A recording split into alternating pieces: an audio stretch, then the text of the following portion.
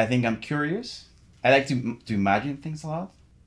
I can be sort of like distracted, but if I like something, I'm like completely focused on that.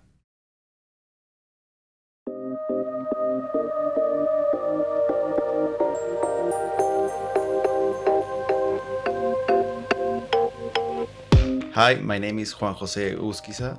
My project is called Impossible Stories, and I'm a 2019 creative resident. This project is based off something else that I've been doing the past 2 years.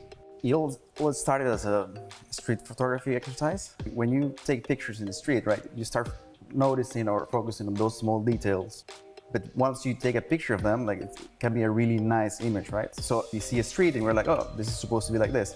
But what if it's not, right? What if I include sand here? What if I include water here? So I sort of like start playing around a little bit. I wanted to make every image as real as possible in a way. Like, I want them to look like, oh, this could be actually happening. Before this residency, I've been doing a lot of VR or AR. Then I was also working on video and photo. So I was like, sort of like all over the place. But this is what I've been trying to do for a while, and it's a cool opportunity.